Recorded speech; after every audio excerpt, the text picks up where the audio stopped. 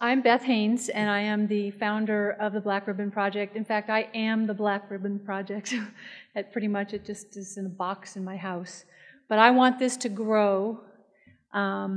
It came about because the passage of Obamacare sent me into a period of very deep discouragement and hopelessness and feelings of powerlessness. And when I came up with this idea, it gave me something to do. Because as you've heard through many of the fabulous talks that we've had here today about why it's wrong from an economic point of view, and it's wrong from a medical point of view, it's wrong from a moral point of view, not enough people know that.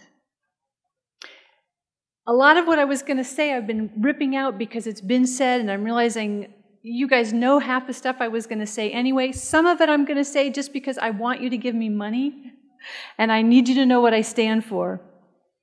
But what I want to offer is this symbol of the black ribbon as counting for, we are in support of healthcare freedom, and we're in support of the doctor-patient relationship. Because there was a lot of discussion that went on ahead of the voting for the bill that had to do with some very important issues, things like rising healthcare costs, increasing number of uninsured, and the impending insolvency of Medicare and Medicaid.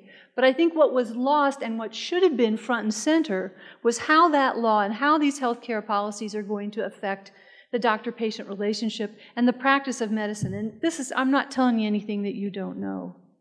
But the fact that this was not central to the discussion is no accident. We heard from Dr. Watson that we are at war. And I don't know who said this, but somebody at one point said if people had read Mein Kampf and took Hitler seriously, we could have saved ourselves maybe World War II. Well, I think we need to read Donald Berwick. And from his new rules, you'll find out why what's happening to the doctor-patient relationship is happening. And let me quote from his book. Today, and he's referring to the doctor-patient relationship, today this isolated relationship is no longer tenable or possible. Traditional medical ethics based on the doctor-patient dyad must be reformulated to fit the new mold of the delivery of health care. Regulation must evolve. Regulating for improved medical care involves designing appropriate rules with authority. And I think we know who he thinks the authority should be.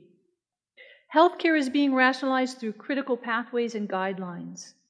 The primary function of regulation in healthcare, especially as it affects quality of medical care, is to constrain decentralized, individualized decision-making.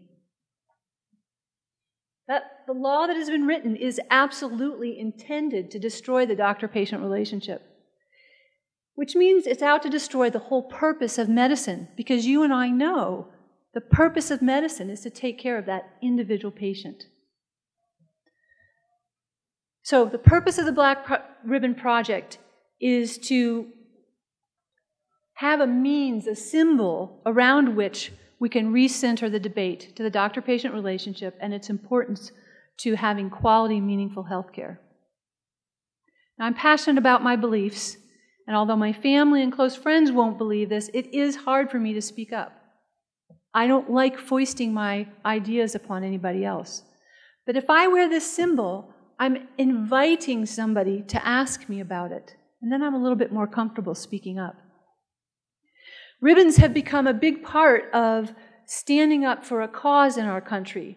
I think everybody knows yellow ribbons is for support our troops, and that pink ribbons is going to be against the fight for, is going to be for fighting breast cancer. I want the black ribbon, or as you can see that I have a white ribbon, I want that to symbolize the fight for healthcare freedom and for quality medicine through the doctor-patient relationship. I want it to go viral. I want you to help me make this a nationalized, recognized symbol, to invite people to talk out, to make it possible for you to start talking to people easily. And we need to make this talk about freedom of choice, not just for medical choices, but also financial choices. And that's where this healthcare bill comes in, with putting the mandates strangling our practices, because without freedom of choice, we can't work for the benefit of the individual patient. We do need to address the economic problems. They're real. But we need to do it in a way that does not trample the central purpose of medicine.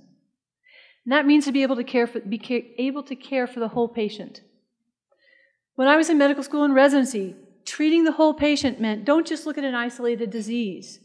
Look at all the different diseases of that patient and how do they interact. And now you also have to think about how this is psychologically affecting them.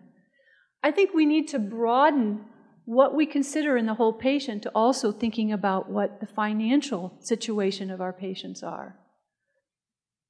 There was a phrase that I came across in reading about this that was called, the phrase was, you need to be able to save the widow the farm. And what this brings up to me is an old country doctor sitting in front of a farmer who has just been given a diagnosis of terminal cancer. And that farmer can spend every single cent that he has to try and beat that disease and perhaps live a little bit longer and absolutely impoverish his family and lose the family farm. Or he and his doctor can sit down and look at all of the values that that patient has, including his family, and say what makes realistic sense given the resources that you have available to you to try and fight this disease. That's treating the whole patient. And whose resources can he take use of? Only his own. We can't rightfully have that farmer go and say to his neighbor, you have to fund my fight for cancer because I'll go bankrupt. You know that. And yet that's exactly what this law does. It turns our neighbors into the unwilling means to someone else's ends. That is not compassion. And yet the liberals have gained the reputation of being the compassionate ones. But I've got a bumper sticker for that. Coercion is not compassionate. Okay? I think we need to reclaim that when we fight for the individual patient and we fight for our individual ability to practice medicine in the way that of our own best judgment, we are the ones that are being compassionate. True compassion honors and respects every single individual. A significant part of the problem has become how the discussion nationally is even being taken place. They've shaped the discussion. So what you hear is, we're spending too much of our country's healthcare resources. They're talking as if these healthcare resources belong to the nation. Berwick even says it outright. Healthcare is a common good. And if you nationalize healthcare resources, you can talk about our country spending too much. But once you collectivize those resources, you change the measure of success, and you change it away from whether or not you benefit an individual, real, living human being, to whether or not you benefit the masses, which means non-existent statistical average, which is what those standardized protocols are all aimed at. And you lose true efficiency. There's a lot of lip service being given to cost effectiveness. But what is cost effective for the masses is not what is cost effective for the individual. So those are some of the things that we're against. We're against the loss of freedom. We're against the destruction of the doctor-patient relationship. We're against plundering your neighbor for your own purposes. We also need to know what we are for. And the battle for healthcare freedom is part of the larger battle for properly limited government and economic freedom in general. Again, I know you know this. I want you to know that I know it. And one of the things that we need to do is to be able to proudly defend the gloriously moral premise of capitalism. Because capitalism is nothing more than individual rights applied to trade. Capitalism protects the individual against the coercion of another. And because of this, capitalism is the perfect model for the doctor-patient relationship. I think Jules demonstrated that beautifully in her talk earlier today. You have mutual respect, you have freedom of choice, you have win-win transactions. One of the mantras I kept hearing from the proponents of Obamacare before it was passed was, the United States is the only country in the world without universal health care. And I wanted to shout out back to them, we're the only country in the world that honored freedom of choice in health care. There was a time in our history when we were the only constitutional republic that was founded on the principle of protection of individual rights. We were leaders of the world then. We need to be leaders of the world again, but this time for healthcare freedom. But we have to be careful that in promoting medicine, we don't undermine the broader principles of economic freedom and of free market capitalism. And there's a lot of things that have been written in the literature, in the biomedical literature, and physicians talking about things which I think we have to be really careful about. And you may not agree with me on this, but I want you to give it some careful consideration. Many times you'll see the question posed, is medicine a business or a profession? Is it a commodity or an altruistic service? I think we can get into some real troubles by claiming that we're a profession, and because of that, somehow we're superior to other businesses. Now, there's no consistent definition that I could find in the medical literature on this, but there was a couple of tenets that occurred quite frequently. First off is that as physicians, we put our patients' interests above our own, and that medicine's primary orientation is as a service rather than for profit. I think these cause some trouble, because by saying that somehow we're better as a profession, we are improperly denigrating businesses.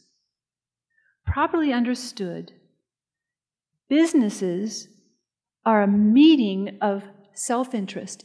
They work towards mutual benefit. That's the essence of capitalism. It's win-win. Nobody trades unless they think they're getting a better deal. Nobody trades voluntarily unless they think they're getting a better deal. And that's true for Walmart. It's true for the local grocery store. It's true for you and I working with our patients. We don't put our interests above the patient, but neither do we need to put the patient's interests above ours. We work together. We're a team. We don't prosper at someone else's expense. That's Marxist way of looking at things. The phrase that I absolutely love that captures this is the harmony of self-interest. And we as physicians prosper best when we meet the self-interests of our patients. And because of that, I think we have to be careful about how hard we come down on profits. Because again, it's an insult to profits. And I think profits are benevolent. Profits are simply the reward somebody earns for successfully offering something that is a value greater than it costs to produce. It's nothing more, it's nothing less.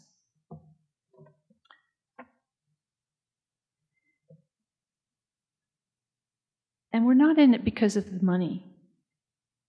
We're smart. There's a lot of different things that we could have done. If we wanted to make a lot of money, we wouldn't be physicians. We did it to help people.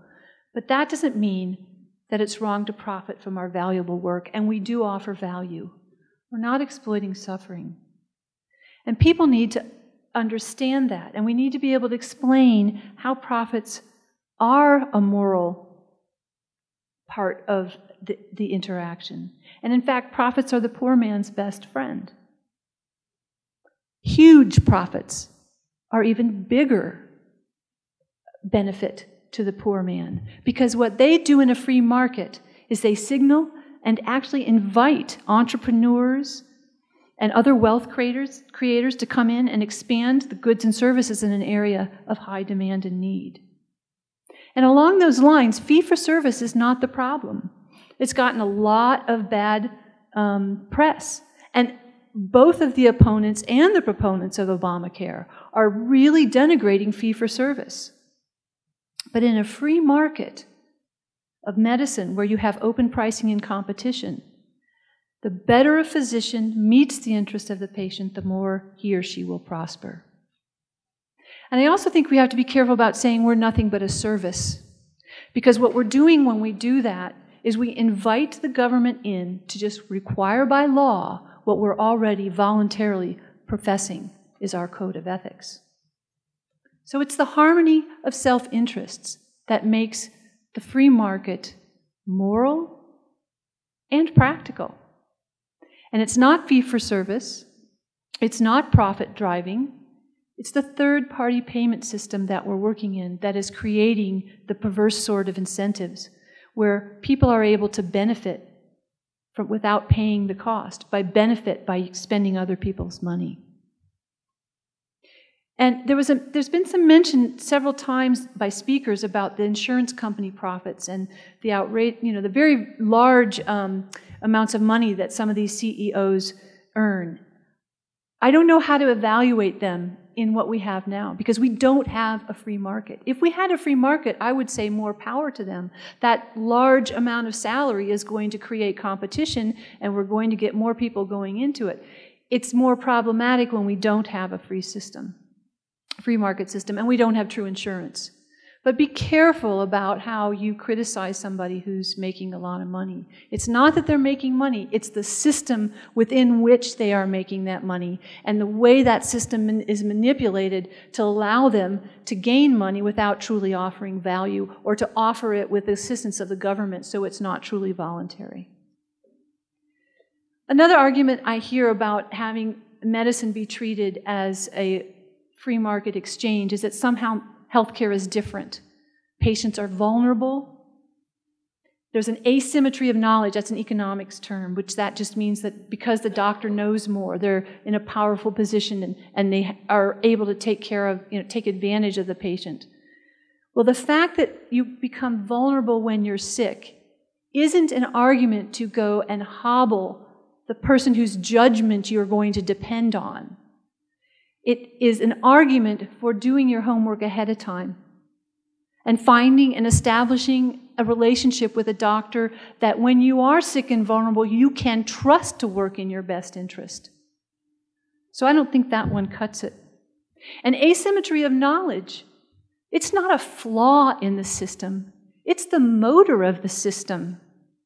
Asymmetry of knowledge is nothing else but specialization and division of labor, and this is the key to wealth creation and prosperity. So I don't buy it. I think medicine is a business.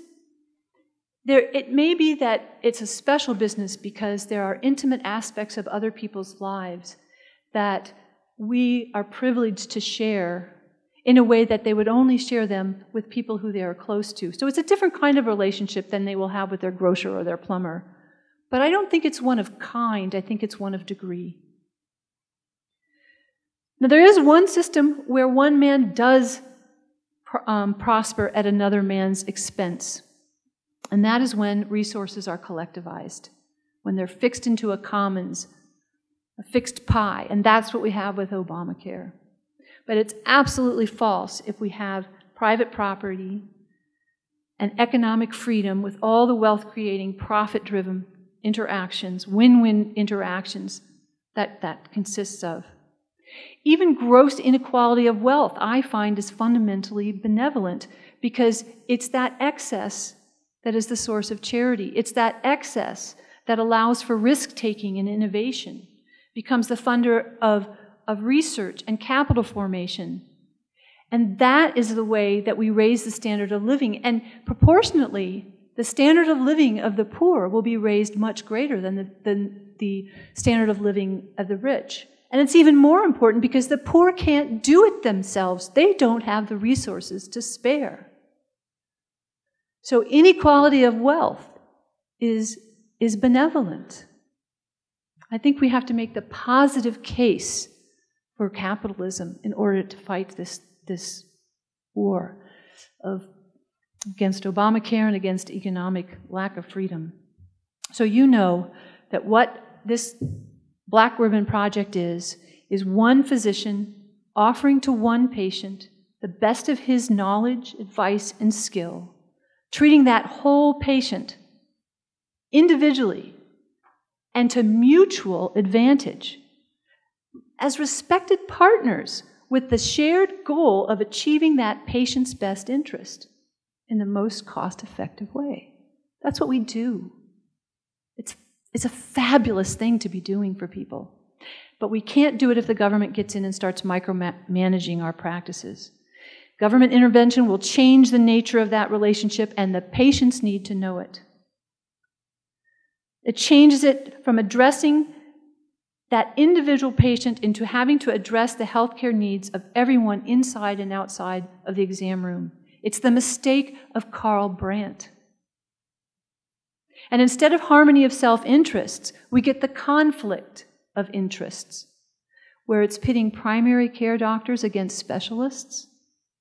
It's pitting patient against patient as they scrabble after the resources of some global budget with rationing of access. It pits the doctor against the hospital as they're trying, who's going to get the bundled payments? How are you going to organize those medical homes and accountable care organizations? It pits the doctor against the patient because you can't care for them if you're trying to dot the I's and follow the regulations that may not even be fitting your patient. So I'd like to recommend that you wear the ribbon, invite inquiry, and be prepared to defend freedom, capitalism, and profits, but properly understood. In addition to the ribbon, I've got a couple of other things. So you saw my coercion is not compassionate bumper sticker. I also have another one. Good medicine requires freedom. And freedom is good medicine. The other thing is a internet friend of mine and someone who sees is a patient and sees a lot of doctors was telling me that she would take a sticky note whenever she had to pay a bill, and she would write, "Thank you for your wonderful care. Healthcare is not a right." And we came up with the idea of making these little sticky pads, and I have on here the Black Ribbon Project, and it's theblackribbonproject.org, Preserving the Doctor-Patient Relationship and Healthcare Freedom. And then for more information, see these organizations like aapsonline.org, docsforpatientcare.org. I mean, this is Vistaprint. It's really cheap, and if you don't like mine, make your own. But it's a way that whenever you have correspondence, you're saying, I'm for healthcare freedom, here's where you can go to for more information. And so whenever I'm sending something out that just, it doesn't matter what it is. I just stick something on there, my little note goes with it. One of the most fun things I did this past year was go to the San Jose Tea Party. And it wasn't a doctor's tea party, it was just a tea party. And I wore my white coat, and I took a little table, like a folding table, and I set up something and started selling these black ribbons. You cannot believe, it was hard for me to take myself away from hearing the stories of patients about how much they loved their doctors, how much they hated Obamacare, and they knew it was going to be interfering with them. Go to tea parties, somehow make yourself available to be able to just listen to these heartrending stories and motivate people to vote for the right candidates and so forth. But the black ribbon and selling the black ribbon was one of my ways to just say, I'm a doctor, I'm for healthcare freedom, and to enter into these conversations with people. There's a conservative forum in San Jose, and I'll be presenting the Black Ribbon Project to them. The reason I'm here is because I read an article by Dr. Heeb that I thought was absolutely fabulous, and I just wrote her a thank you letter and stuck in the black ribbon and a little business card that explained a bit about it, and she said, come tell us about it. It's a simple symbol. It's going to be something that people, I think, can identify. And if we can get AAPS to start doing this, Docs for Patient Care is also helping me with this. I'm working with John Dennis on his campaign, and I met Ron Paul, and we'll be sending him a follow-up letter on it. The more we can get this out, and people can, it's simple, it's little, but it could be really, really powerful. But you need to remember you cannot advocate for your patients without advocating for yourself. And do so proudly. And do so with the confidence that we are the ones who speak from true compassion and benevolence. Because without freedom, you can have neither. Thank you.